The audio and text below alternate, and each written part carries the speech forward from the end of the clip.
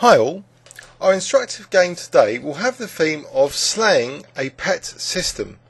To demonstrate this theme, I'm going to choose my game in the British Championship round 8. This was the Tuesday after the Monday of my first victory, so I was feeling a little better with myself, and I was playing Peter Shaw, so I knew in advance from the pairings which were given the night before at around 11 o'clock they'll be playing Peter Shaw. So how do you slay a pet system? Well, the higher rated players who have FIDE ratings usually have games on databases like ChessLive.de, etc. So I looked up Peter Shaw on databases, including the master collection of Let's Play Chess.com, ChessLive.de, and I noticed he did actually have a pet system.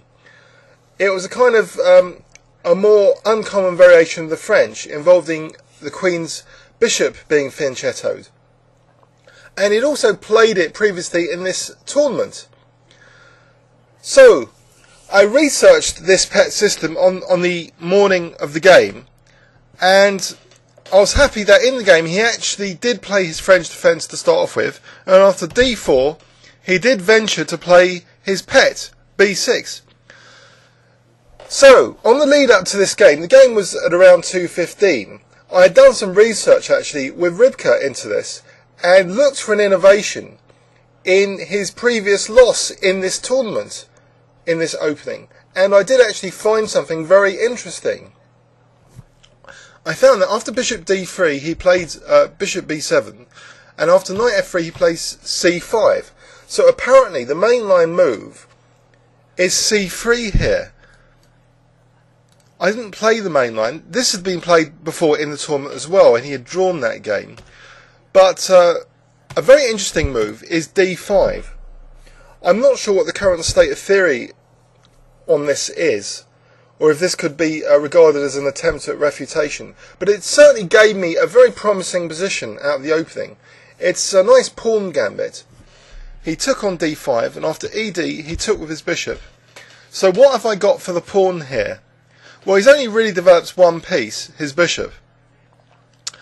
And also I can attack that piece, so knight c3, I'm gaining even more development initiative.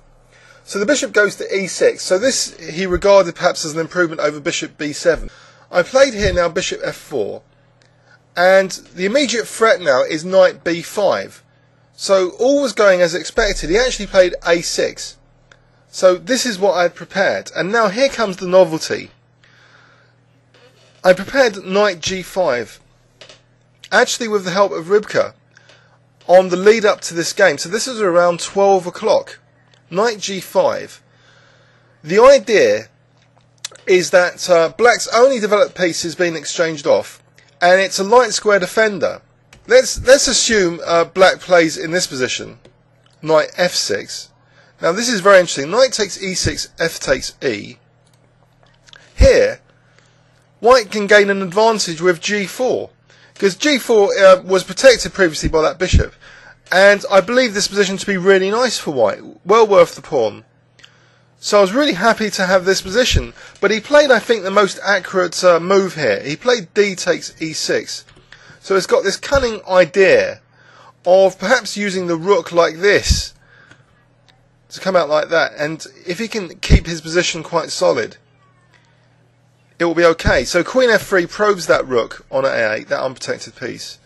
So rook a7, and now I just castle queenside. Still, I was very satisfied with the opening here.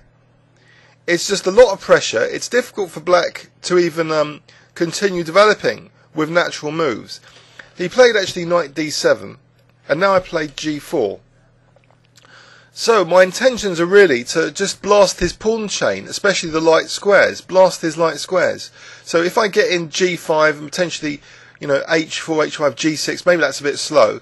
But anyway, probing these light squares could win the game. He played queen a8, which seems a very nice move. But now I play queen h3. So I'm still eyeing his e6 square with a potential for playing g5. He plays now knight d5. So he gets a few forcing moves in. But I humbly retreat the bishop, because I think this is only temporary. These threats are only temporary. He plays now knight takes c3, and I take on c3, and I just like my nagging pressure here. And if he's going to castle, he's going to have to play a move like g6 later and weaken his dark squares. But first he has to chase away this bishop on c3, which is currently pinning that pawn. So he plays b5 with aggressive intentions. So I carry on with g5 now. So potentially I'm threatening g6. He plays now b4. So what I did was again humbly retreat that bishop. I don't mind retreating my bishops as long as they can come back in the game. And he hasn't got a light squared bishop here. So hopefully, after this knight e5, I thought bishop e2. And if I can get back on this diagonal, I'll always have his queen as a tempo gaining resource. So he plays g6 now. And it seems he's solved his problems a little bit. So by kicking that bishop away from c3, he unpinned his g-pawn. And now he's going to castle. Well, I thought I can gain pressure here with my bishops. I played bishop f4. And he played bishop g7. And now I played queen e3. So I'm making him go a bit backwards now. And does he really want to play knight c6, going into a pin with bishop f3 against his queen? Not particularly. He played knight d7. I played bishop f3 anyway. And after queen c8, bishop d6, I've still got a very pleasant position. And asking him, how is he going to castle? Well, he answers that question by playing bishop f8. I don't really want to repeat positions here with bishop f4, bishop g7, bishop d6. So actually, I let him castle because I think he's going to be a fixed target on the h-file. After bishop g7, I play simply h4. So my crude idea is I'm going to play h5, bishop e4, queen h3, and mate him. That's the crude plan here. But after castles, I put a little bit of detail into that plan. We'll look at some details here. And I think actually bishop d6 is accurate to start off with, to stop any e5s. But also that's an evacuation square potentially, f8 for the king. So I play bishop d6, and now he plays rook e8. So I carry on with the crude plan of h5. So I'm simply trying to rip open the h-file and get to his king. He plays now a5, which actually is potentially a very good move because, rook a6 and the threat of the exchange sacrifice, which actually, coming up, would have been a very interesting possibility. After hg, I played bishop e4, so I've got this crude intention now, queen h3, and he played rook a6, I play queen h3, so he has to defend against the mate threat. Now, rook takes d6 here is a bit dire, it's just giving up the exchange and I can win in different ways. I don't have to try and mate him. I can try and mop up his queenside pawns.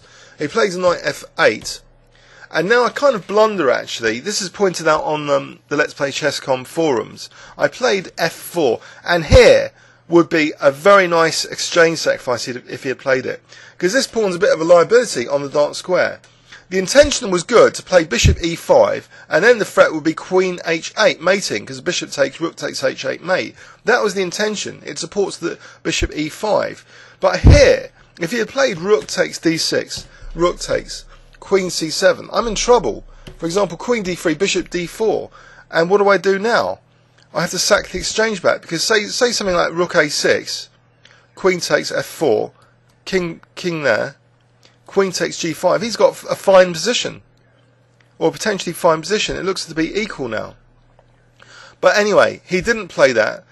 He kind of blundered now. He played the move e5 here, and this simply gave me the crushing, squeezing move f5. And I don't even really care if he exchanges my queens after f6, because I'll just double rooks and mate him if his bishop's on h8. So this was another point where I was really happy.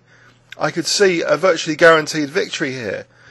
He took on f5, and after bishop takes f5, I don't even need to try and mate him. After queen d8, he's still got this unprotected rook here now as a liability. So I just picked that up. I play bishop h7.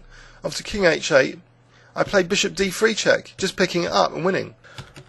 So let's have a quick overview and summary of this game. I prepared this novelty idea of using the pawn sack which had been played previously against him, but this knight g5 coming up. So robbing him of his light squared bishop to put a lot of pressure on the light squares. Just a positional pawn sacrifice really. So I had a lot of pressure here, and I didn't mind retreating the bishops, and I didn't even mind him, pressurising me with b4 with these knight moves, because once these bishops were back in the centre, they were quite dominating. And I even let him castle here, not to repeat the position, and to give myself a fixed target. His king was just a fixed target. So I could simply target it now with doubling up on the h-file. A slight inaccuracy with f4 here though. He didn't pick up rook takes d6. He played e5, and that was just the end after f5. So the game continuation was just me picking up the rook on a6. So that gave me my second win in a row, and I'm starting to feel really good about myself in this second week of the tournament. I hope you enjoyed that game. Please leave any comments on YouTube. Thanks very much.